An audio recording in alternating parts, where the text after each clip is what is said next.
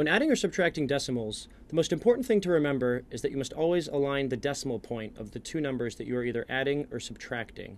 If you don't do this, you'll be very prone to making an error because you'll misalign the place values of the two different numbers. Let's take a look at an example. We see in this example that 82.1 has one digit to the right of the decimal point, while 4.067 has three digits to the right of the decimal point. When we line up the decimal points, we see that 4.067 has two digits, the 6 and the 7, extending out to the right beyond the end of 82.1. We fill in these gaps with two trailing zeros following the 1, so that the number reads 82.100, as we see on this slide. Once we do this, we can do addition in the natural way that we've learned all along. The result is 86.167.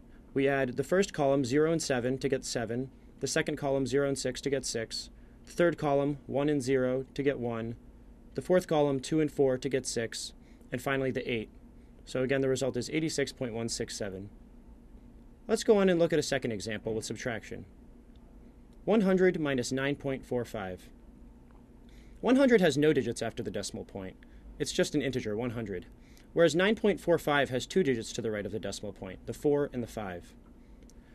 Therefore, we're going to align the decimal points again, writing the 9 under the last 0 in 100. This will leave gaps to the right of the decimal point in 100, so we fill those in with two trailing zeros. Now we have 100.00 minus 9.45. Again, since we've aligned the decimal points and filled in the trailing zeros, we have enough information at this point to go ahead and do the subtraction as we normally would. When we do so, we'll see that the result is 90.55.